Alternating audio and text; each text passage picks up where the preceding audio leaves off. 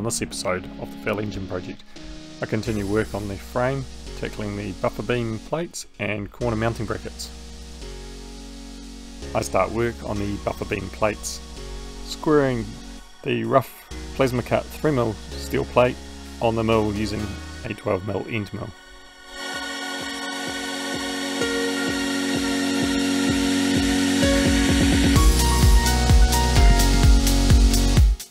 Once the plates were at their final size, I could drill two 30mm holes which form the half curves on the lower portion of the plates.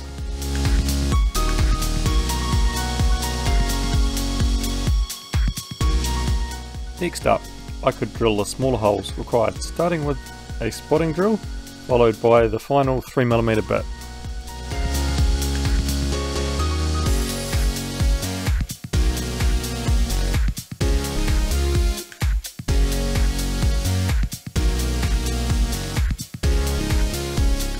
Each hole was once again located using the digital readout on the mill.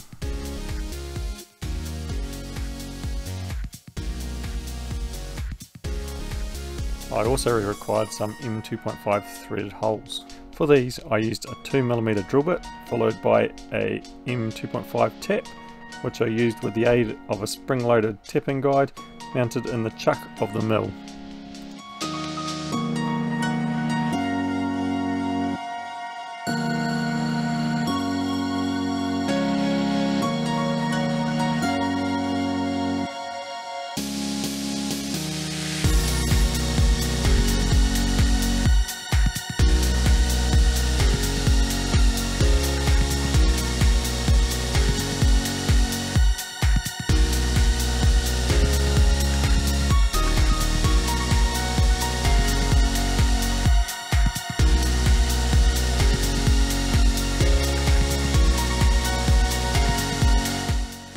As the tap was so small, I was extra careful to ensure that I backed off between turns to avoid the tap binding up in the hole.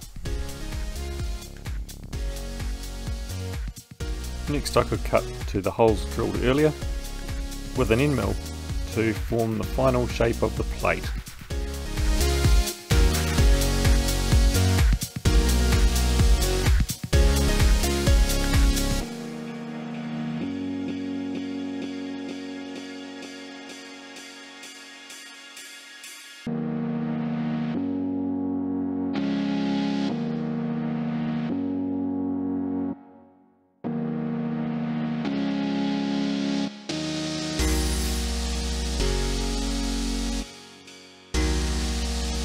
Then it was off to the vise for some final cuts with the hacksaw and filing to finish.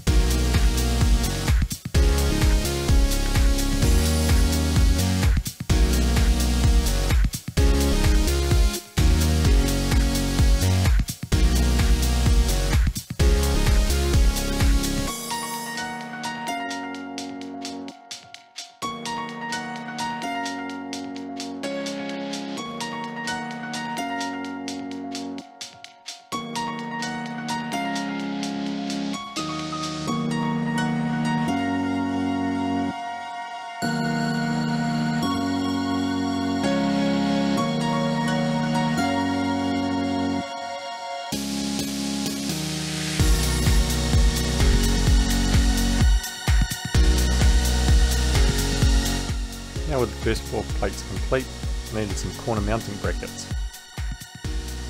The corner mounting brackets, I decided to cut them from 20mm steel square bar. I also considered using equal angle, but the smallest size available was 30 by 3, so much cutting would still be required.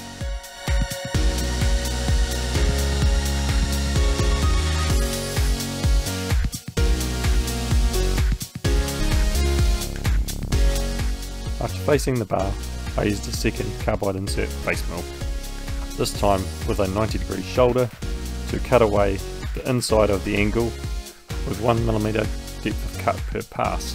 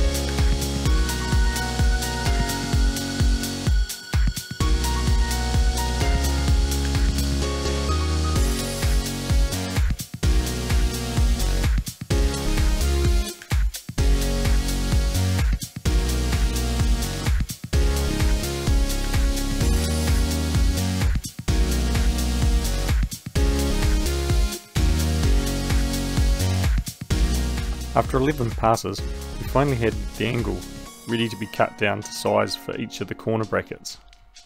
These cut pieces were then faced to size on the mill.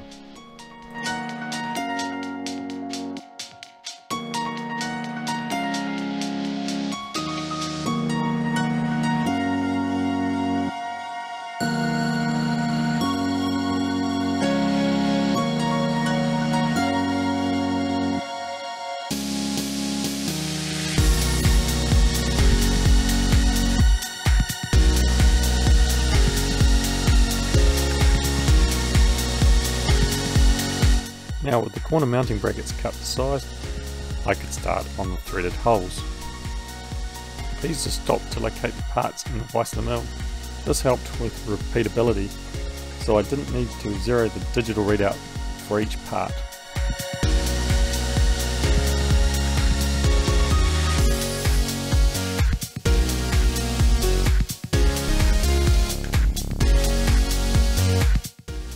After the part was secured in the vise, I used a spotting drill followed by a 2.5mm drill.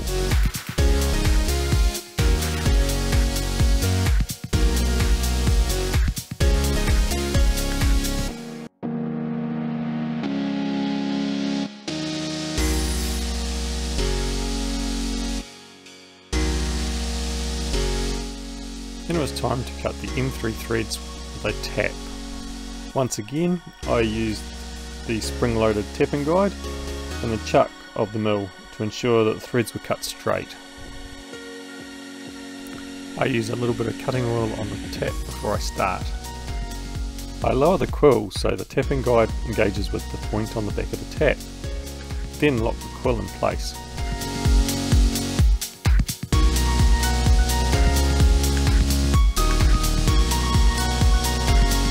Then begins assembly using M3 dome head hex machine screws.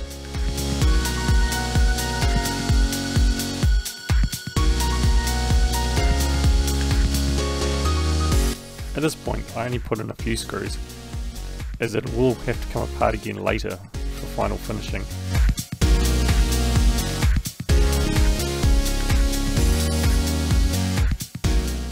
And there we have it, the first part of the assembled frame. Thanks for watching, please like and subscribe.